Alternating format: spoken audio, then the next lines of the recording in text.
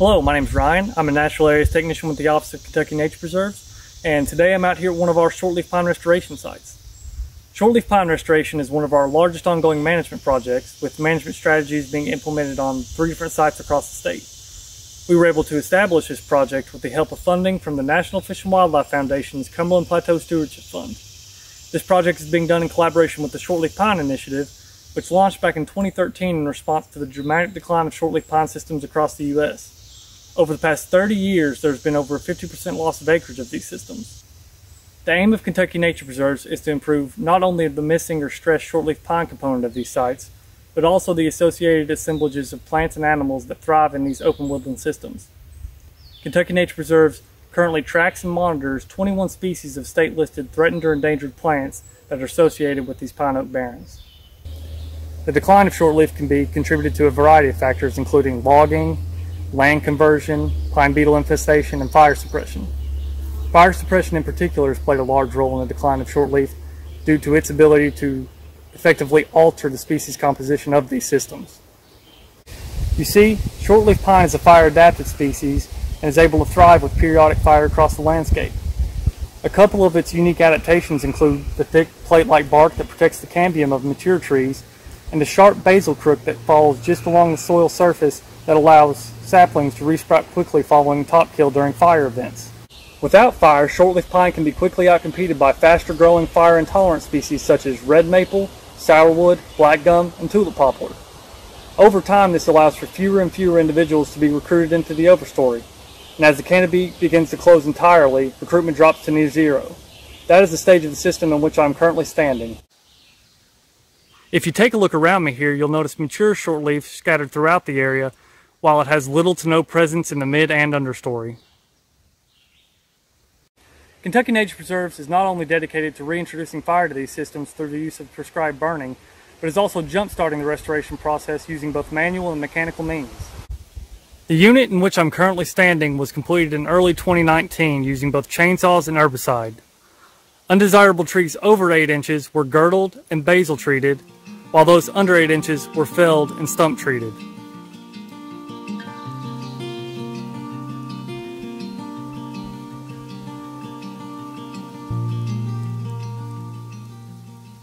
Alright, so I just wanted to give you a demonstration of the manual method we use when completing these shortleaf pine management units, and here I've got a red maple tree I've just girdled. Girdling is an effective technique for killing both mid and overstory trees because it cuts off the nutrient flow between the tree's canopy and root system. When girdling, we like to cut 2 complete rings around the tree's trunk, and we don't need to cut very deep because most of the nutrient flow happens toward the tree's surface. We also like to cut those 2 rings around 10 to 12 inches apart, and that's so that we don't compromise that tree's structural integrity. We want these trees to remain standing, and that's beneficial to us in 2 ways. It ensures that we don't increase our fuel loading too much before we come back through these units with a prescribed fire, and standing dead trees also provide valuable habitat for a variety of species. Depending on the tree species, girdling can take quite a while to fully kill the tree, which is why we like to supplement our girdling with an herbicide treatment, and we apply that into both the girdled rings we've cut into the tree.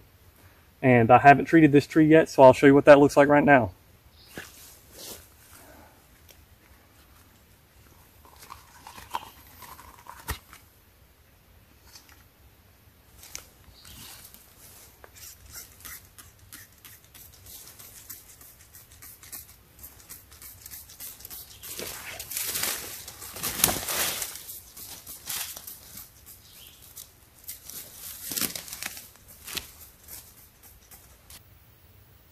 So when we come across trees that are too small to safely girdle, we utilize what is called the cut stump method.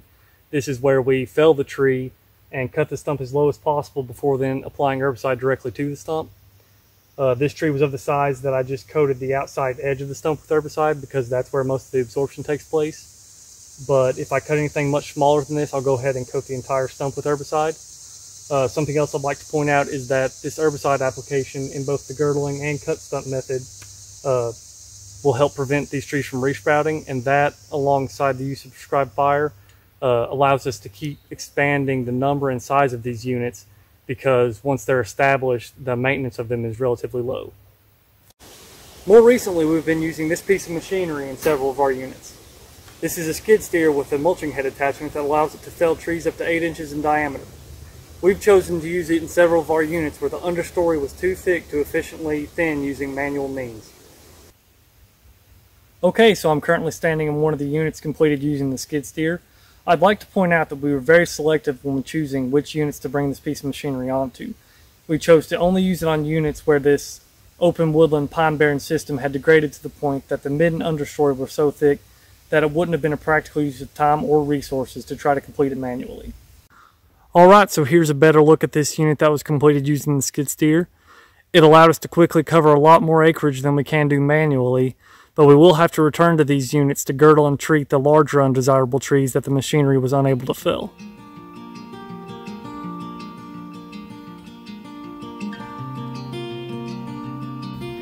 And that's it. Thanks for watching, and I hope you enjoyed learning a little bit about one of our ongoing management projects here at Kentucky Nature Preserves.